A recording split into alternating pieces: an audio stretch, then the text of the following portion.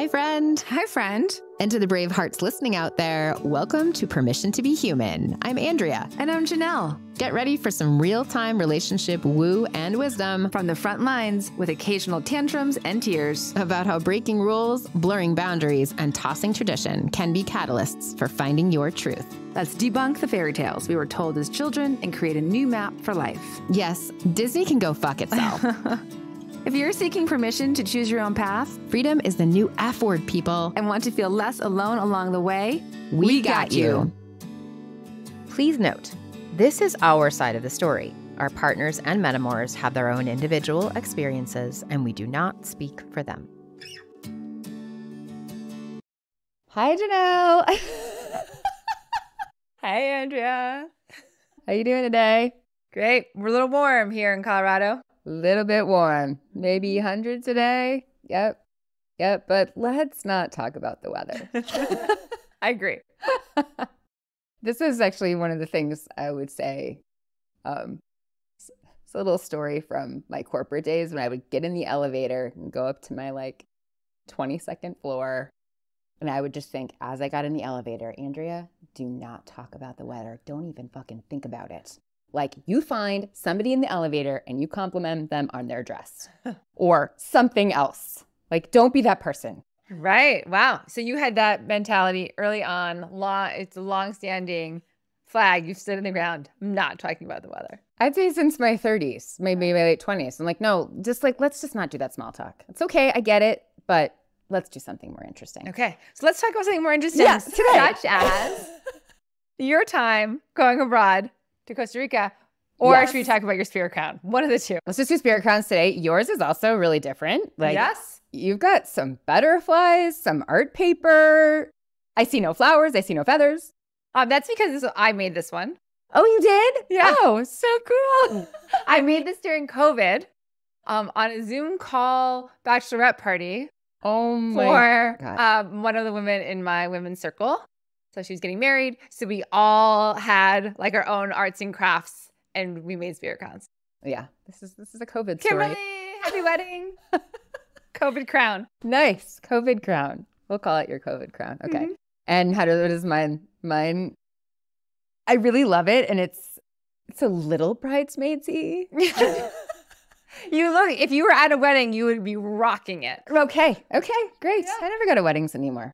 Yeah. Weddings are fun. There was a wedding actually just at Everland this year. I'll say happy wedding, Booster and Kate. And everyone had a spirit crown on. So you would, that would have been so awesome. Yeah. Love that idea of a wedding.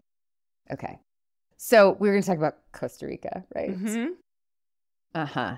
So I think we have to start out this episode by talking about Pura Vida. Pura Vida. Okay. So what does Pura Vida mean? Pura Vida. I'm saying it, trying to say it with an accent, probably failing. It means the good life or the pure life.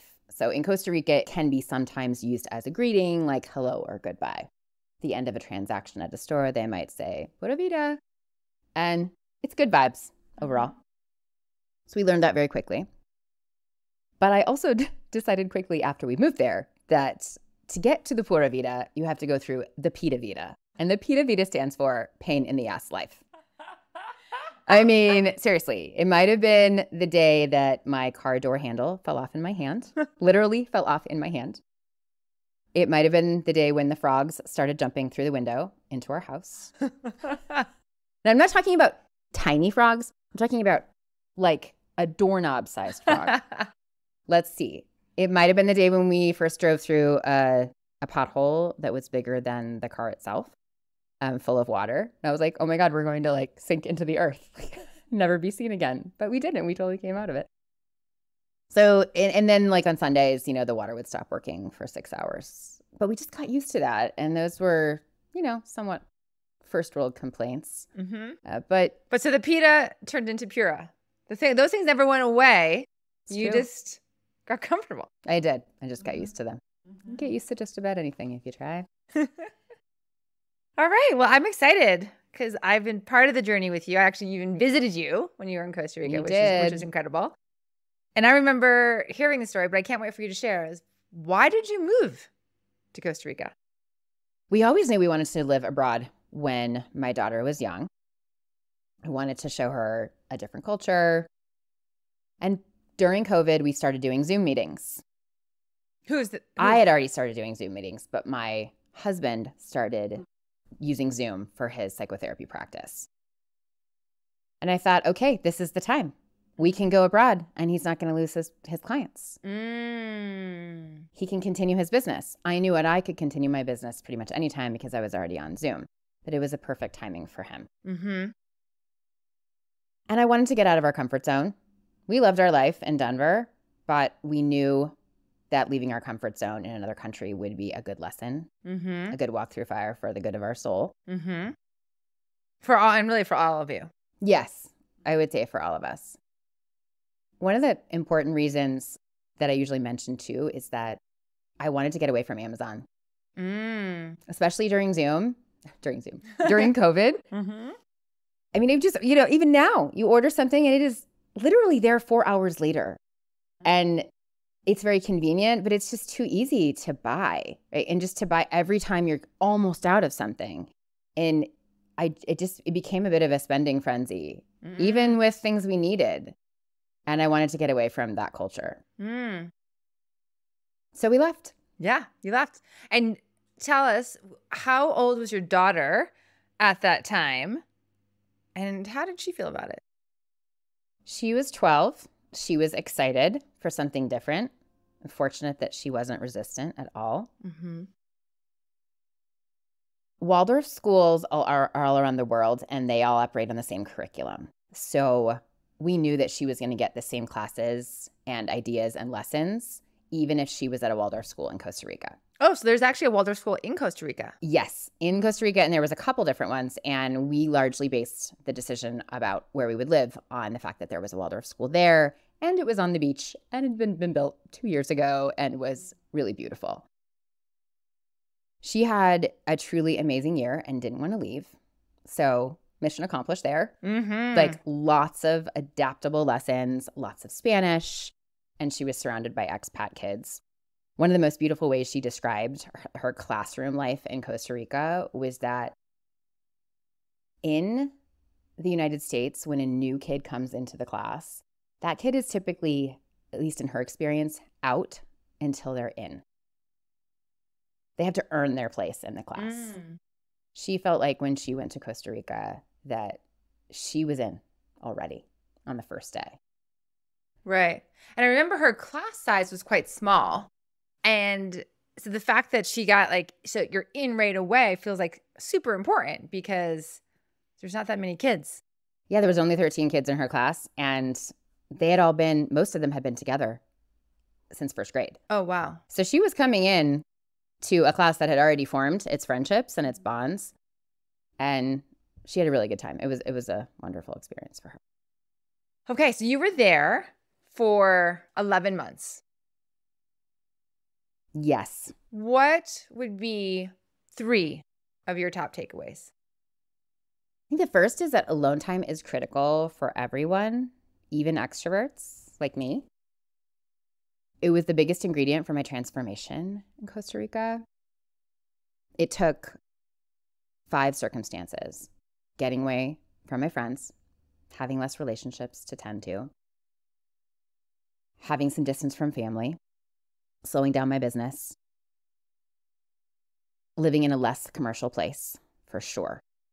I mean, when the grocery store is dimly lit and disorganized, you do not want to linger and spend more money. But Whole Foods knows what they're doing, right? They're like, we're going to make it so beautiful that you don't want to leave. In Costa Rica, that's just not the case. So I didn't want to go grocery shopping. And when I did, I hurried in and out, and there was no Amazon. Right. And so that gave me a lot more alone time, a lot less time, more time for myself. I meditated, I sat, I journaled, I wandered, I took plant medicine, I sat in a sweat lodge, I went to a retreat, I walked in the water, I ran by the ocean. But it takes time, and sometimes it takes time to really start listening to the voices in your head. Is there another lesson that you gleaned from being alone? Yes. Costa Rica was transformational in this way. With all the time I had to sit and meditate and think, I realized that I was in a codependent relationship and was terrified of not having a partner and terrified of living alone. And it was super scary. I contemplated that, had to face the idea of it, and it was just so scared. I remember you helping me through this. It was such a difficult time, and I was, oh my gosh, I don't even know how I got through this now. In fact, when I have hard times now, I'm just like, oh yeah, it's not as bad as that. Right? Yeah. And to put it into context for the brave hearts, it was several months, I would say, of you living in a state of deep fear. At the thought of your relationship ending and looking different, or combined with the idea of then you living alone. But that actually wasn't happening. No. It was the fear of it happening that had you really, I would say, almost paralyzed for a while. I was focusing on the what if and not the what is, to quote Glennon Doyle. Yes. And that was a big problem. I was sad, depressed, really having a hard time. It was a pinnacle of my life, I would say. A real turning point for me when I finally came home to myself and said, oh, no one is going to save me from this tower of sadness but myself. And I had to claim myself. And that became my phrase for the year. And I really have said it too many times, but like it was such an honor to witness you. And like I feel the emotion coming up now, like watching you go through that, me knowing fully well that you would be just fine if you lived alone. And yet acknowledging the fear to even contemplate how that gripped you, and watch you be brave and let yourself feel it to the depths of your soul to really face it. It was huge. And I'm so grateful for that experience, as hard as it was. And Costa Rica really provided it. Like that was the backdrop that allowed this truth to kind of surface, because here Amazon allowed it to be like you could distract yourself from it. I think you're right. Yeah. And here the rushing helps distract us all from what's actually going on. Yeah.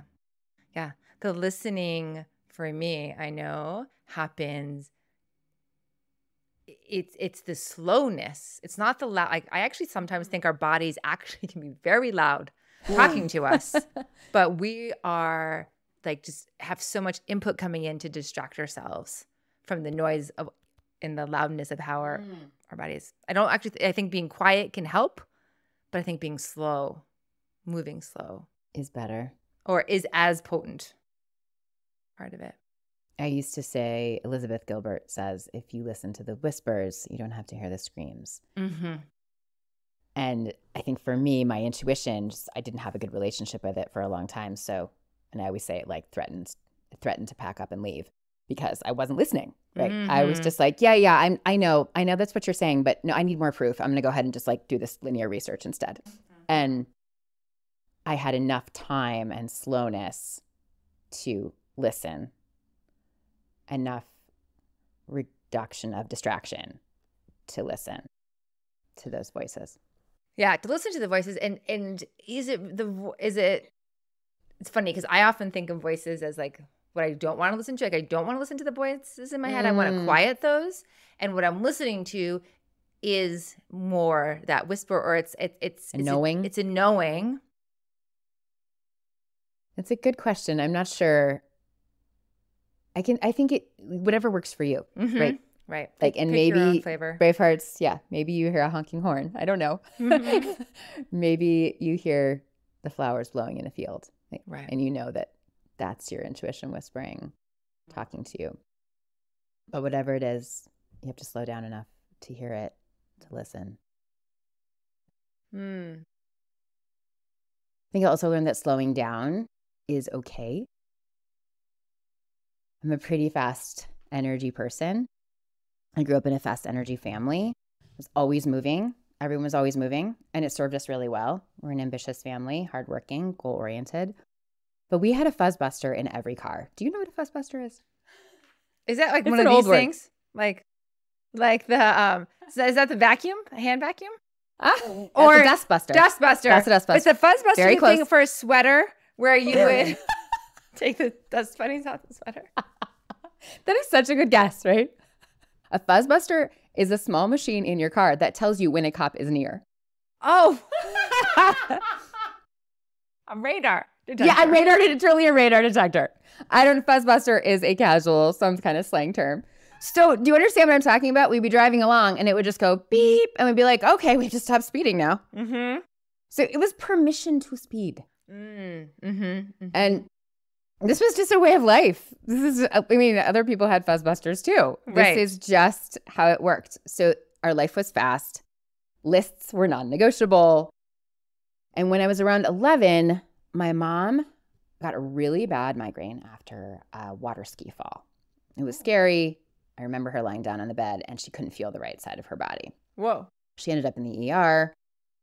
When she returned home, my parents put up signs around the house and they all said, slow down.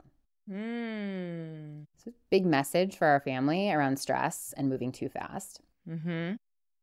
But changing habits is hard.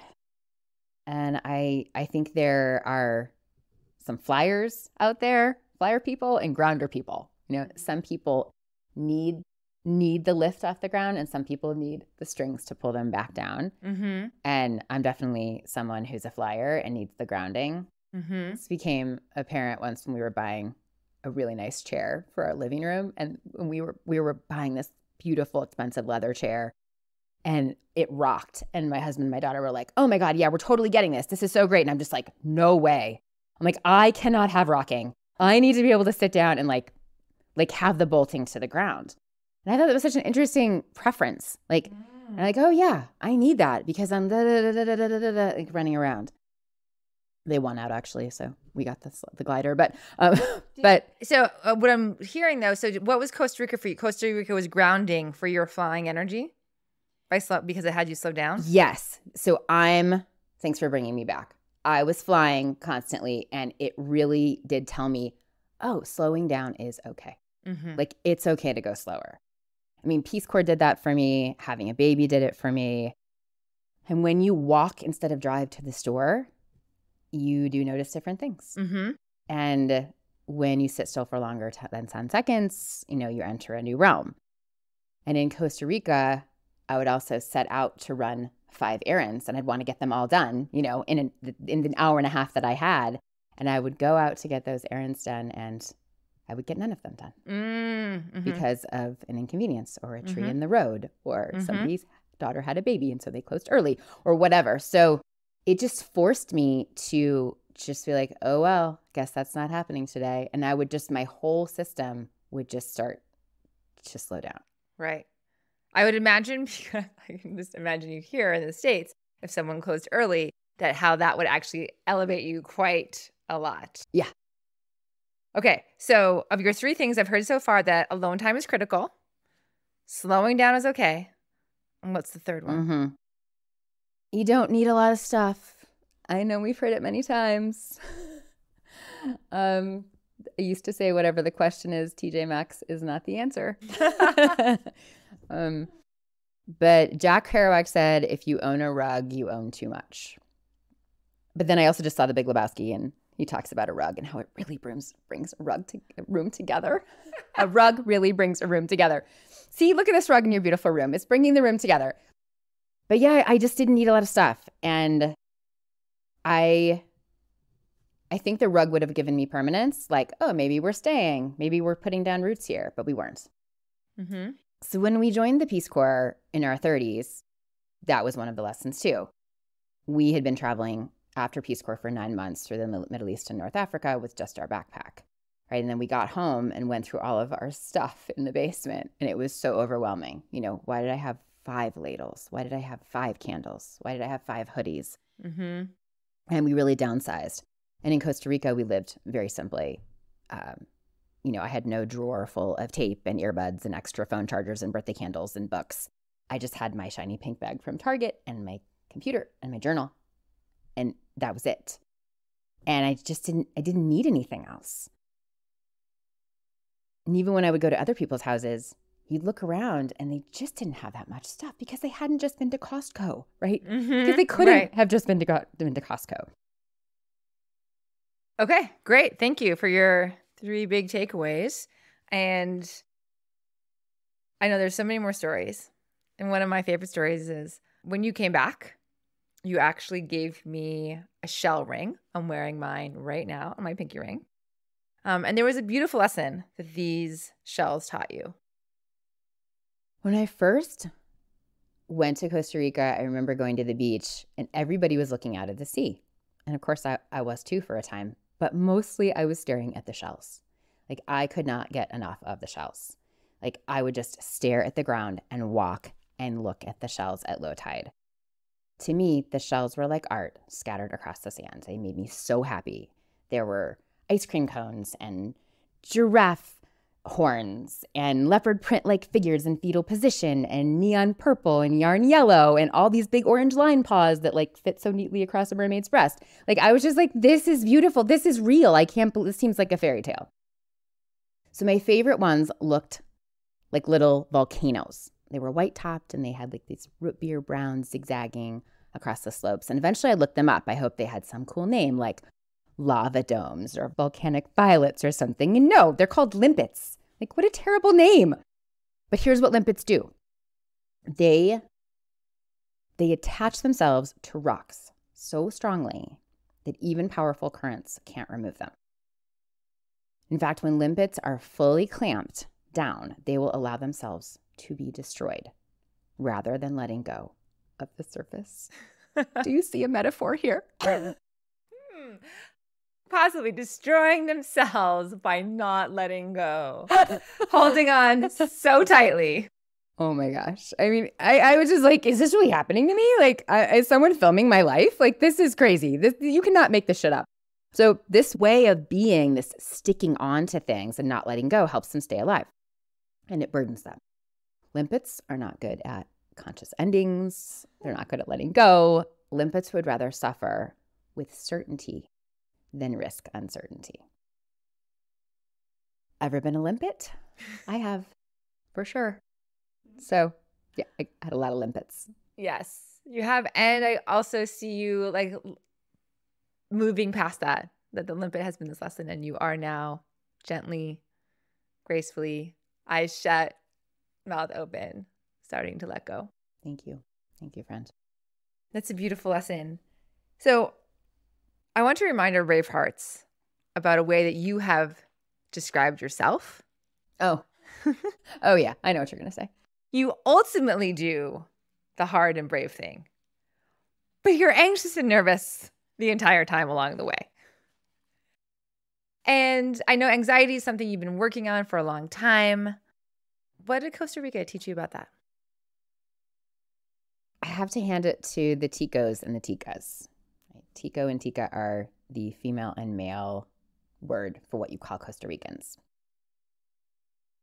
In Costa Rica, stress seemed invisible or not present in others. The highway, which ran through Nosara, where I lived, was a little bit like the Wild Wild West. Seatbelts weren't really enforced. And at any given time, you could probably see 10 things running down this highway.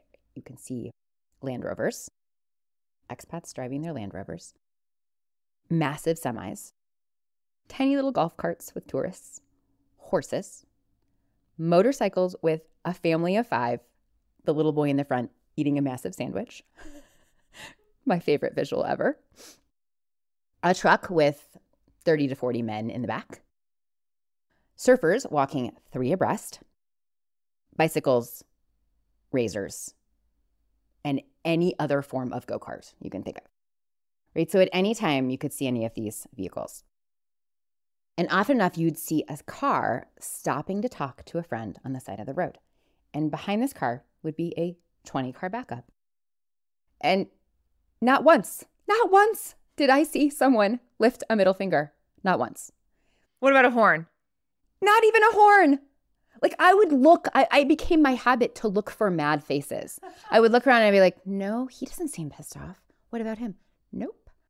Nothing. It was really amazing how relaxed they were.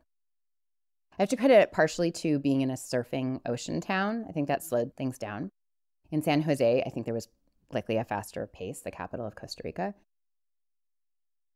But I realized even upon leaving, I said to my husband one day, have you ever seen a Costa Rican running or racing to catch something, like a bus? Like they're running, like they're late for something. Right. Like they're not going to make it, like to get on a truck or to get on a surfboard. And he's like, nope, not once. Cannot imagine that. It doesn't happen. They're not lazy.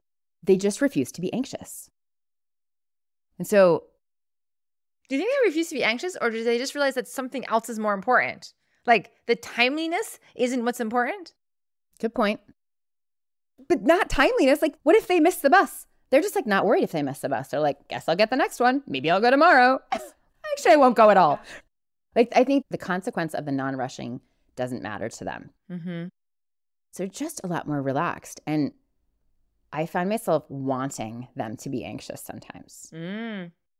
There was a time when my husband and I were at a high-end seafood restaurant on the beach. We had a great meal. The restaurant was full. We went to our car. We were blocked in by this other truck. Not a huge deal, but like we needed to get home because my daughter was there. And so we went back in and we're like, hey, we need help with the situation. Someone's blocking us in. Could you help us? And this guy who was serving, he just looked at me and he just smiled, the biggest smile, and just kept his exact same pace as he walked and delivered the food to the people. And then he slowly walked back to me and started addressing the situation, but not with enough urgency, right? I was just like, oh, he doesn't know. He's not going to hurry. Like, he doesn't care about this. And it isn't a big deal when I recount it now. I'm like, yeah, who cares? He was just like, who cares? Eventually we'll find the guy that has the truck. But at the time, my husband and I are like, okay, we need to go. I guess that's an American attitude. And what do you think? I think it's just a contrast, right? Like, I mean, is it an American attitude? Sure. If I get blocked in, it's like, what the heck? Because I've got a list of things I'm doing that day. So that means like something's not going to happen. Right. So I totally relate to that. And what I love though is that in the analysis of it, you're realizing, oh, is my urgency valid? Yeah. That's what I'm wondering. Is my urgency valid? I'm not sure it is. Mm-hmm. Sometimes maybe. Right. And as a lesson maybe to bring back. So one of the lessons from Costa Rica is that it's not that you're going to like eliminate all anxiety out of your life, but that sometimes it might be a choice. Yeah, that's right. Okay. I also would really want to clarify something for the Bravehearts, because they might think, given that you live in Colorado and that when you chose everywhere in the world to go for your year abroad, that you went to Costa Rica, that you actually might be an outdoor enthusiast who loves to hike, who loves to be outdoors, who loves to actually camp. Would they be right? No. I think yes. Yeah, I'm pretty indoorsy. And I have to credit Jim Gaffigan with this. This is not my word. But he says, I'm what you call indoorsy. Yeah, I've never been a super outdoors person. Once we are camping, I'm like, oh yeah, I see what people are talking about. But I never want to go camping. It's such a pain in the ass. Yeah, I don't get it. Like, I just tend to be more, I want to sit on my little urban porch with my journal and like walk in a garden of flowers. But I've never been super outdoorsy. I've never said, oh, I'd love to live across from a field of cows. Like, I would never, ever say that. I mean, I grew up in a small town with lots of cows, and I would drive past and think, oh my gosh, that must be terrible. And so in Costa Rica, I lived across from a pasture of cows. And even though, I mean, I've worn cowgirl boots my whole life, and cows has never been on my radar, right? So Every day I would sit on my my deck, and watch the Brahma bulls. And they would chew their cud and eat the grass and swat the flies in the shade. And they ended up providing me with this immense comfort. They were so calm. They only knew how to be a cow, right? They weren't worried about climate change or Google Calendar or my daughter's braces or the Ukraine or how expensive everything seems to be on the menu now. It's just the simplicity of their life was just amazing. I was jealous of them. I'm like, they're so calm. Okay, sorry. Yeah, it's ridiculous. Kind of, but there's more. So like, yeah. I know. I could have found cows like, I don't know, 10 miles away in Longmont, right? Wouldn't have been that hard. But I had that aha moment. I'm like, oh, this is what people are talking about when they're loving nature and animals. This is like the insidious power of outdoor spaces. This is why people are obsessed with hiking in Colorado, right? And I am not. So, yeah, okay, quote. This is the insidious power of outdoor spaces. Am I making outdoor spaces seem evil? Is that what? There's definitely an emphasis there that I don't normally hear. So, because when I went to Costa Rica, I did not do, nor did I plan on doing like a ton of surfing or hiking or kayaking or camping or traditional outdoor activities. I'm just, like I say, I'm not that person. But I did do a lot of domesticated activities, and somehow nature wove itself in. I sat on my deck a lot. I rode through jungled land on the way to the grocery store. I drove across rivers to drive my daughter's French friend home. I walked barefoot in the mud a lot. We didn't wear shoes for like a good portion of the year. I was often in the rain with no umbrella and no coat on my way to a coffee shop. I did jump from a few cliff faces and waterfalls. And I regularly saw like bats, iguanas, tropical birds, massive bugs. And my clients always thought I was working in an aviary. They were always like, are you at the zoo or something? Because of all the bird sounds. And I listened to hundreds of frogs, sometimes so loud that my family and I couldn't hear each other speak. And every other day I ran and hopscotched through the tide pools along the point of where the ocean meets the land, just like I was walking on a wire in a circus. If anyone knows that line, they totally will get a postcard from me. And I realized this is part of why I went to Costa Rica. I didn't go for the outdoors, but the outdoors got in. And I knew I wouldn't find nature on my own. So in a way, I had to get out of my own damn way. So I set up my life so nature would find me. Nature snuck into my consciousness. So much for that for the first time in my life, I questioned my urban life in Denver, which is weird because I am definitely an urban girl. Mm-hmm. And when I came back, I felt just a little claustrophobic in my little bungalow in Platt Park. Mm-hmm. And I now, I missed Costa Rica for that reason. Mm-hmm. Yeah, and I'm hearing that even if you're not outdoorsy, and still today, that you are comfortable being indoorsy with some nature coming in. Because when it does come in, it comes in heels, which is huge. Mm-hmm. Mm-hmm. I'm also hearing that moving towards something that you're not typically or intuitively attractive to can be beneficial. And it just takes a little bit of time to get comfortable. Mm-hmm. That's true. It's tough to know when that is, though. If you're not attracted to something, if it's not a fuck yes, well, then you shouldn't do it.